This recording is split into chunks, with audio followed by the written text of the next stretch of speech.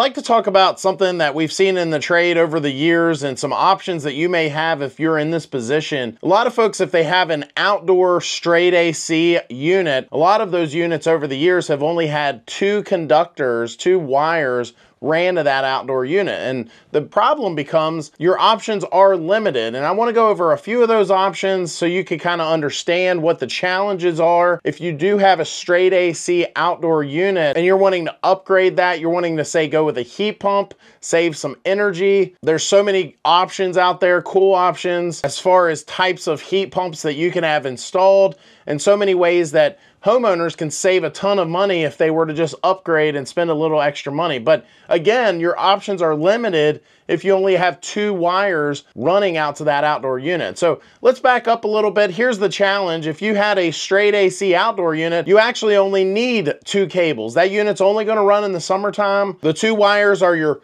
hot wire that actually closes all the low voltage components like the contactor telling that unit to turn on.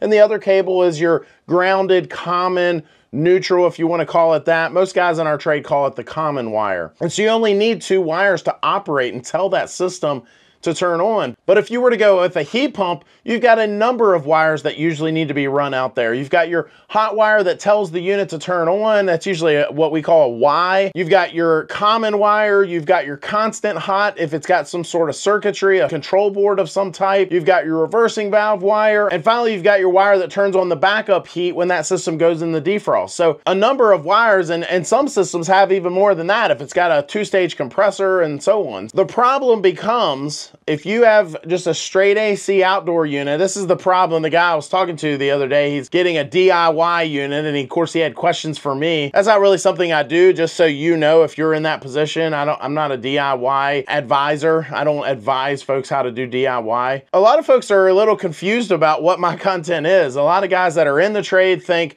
oh, well, he's just a DIYer. His channels are for homeowners. And then other DIYers either think the same thing or annoyed when they find out differently. The bottom line is my videos are for, I would say, if I was speaking to my own mother or your mother and she's about to buy a heating and air system, I want her to be a little more educated than what she might be before she purchases that system. That's really what my videos are all about. Back to the matter at hand, if you have a straight AC outdoor unit with only two cables running to it, what are your options moving forward? If you now want to do a heat pump system, what can you do about all this? And you have a number of options. I'm going to go through four of those main options. One of those being you could just stay straight AC. That is an option. You could just simply replace the outdoor unit with another straight AC outdoor unit. You won't get the benefits of having a heat pump. You won't be able to save more energy in the wintertime, especially on those mild days, and you can simply just stay with a straight AC outdoor unit. The second option is pretty obvious, and that is pull a new wire, right? You could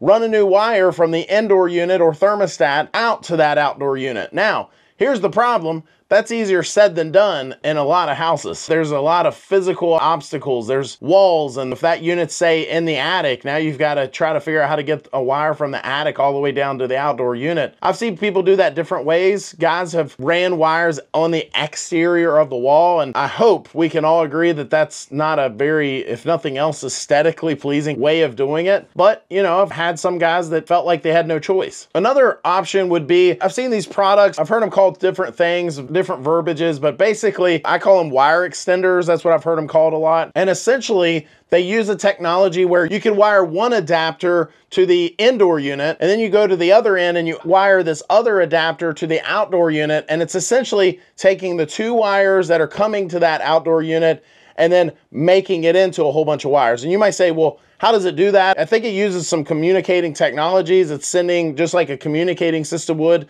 between the two adapters, but then the adapters themselves are closing and opening switches and telling those units, just like a normal 5 or 8 conductor cable would do that going from the indoor to the outdoor. These units allow you to do that. And I'm going to put a link in the description of this video if that's something you think you might be interested in.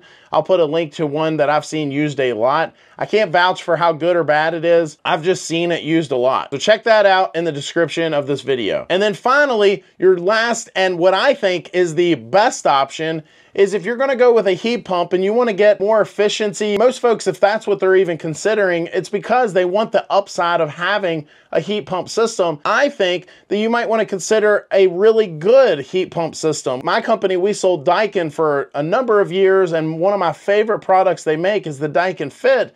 It only needs 2 wires. It only needs 2 wires going from the indoor to the outdoor unit. The technology it uses sort of like internet data type technology, what we call communicating technology, where it's actually sending DC voltage pulses through the wiring, and it doesn't need a whole bunch of wires to open and close switches. It has a more advanced technology only requiring 2 wires. I'll also, if you're interested in the Daikin Fit, put a link to that in the description of this video as well. Please note that Daikin has sponsored some of our content on our YouTube channel, and the FTC requires that I say so. So that's, in my opinion, the 4 best options. I think there might be a few others out there, but those are your main options that you need to consider if you want to go with a heat pump outside.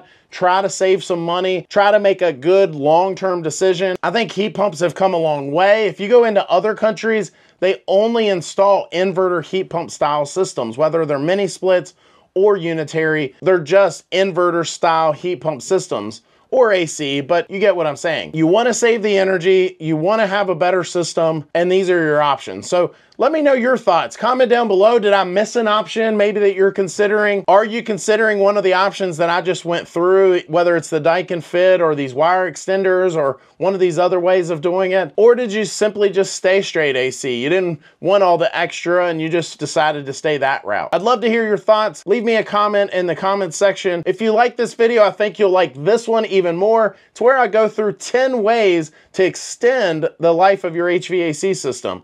Thanks for watching. Hit that subscribe button. We'll see you next time.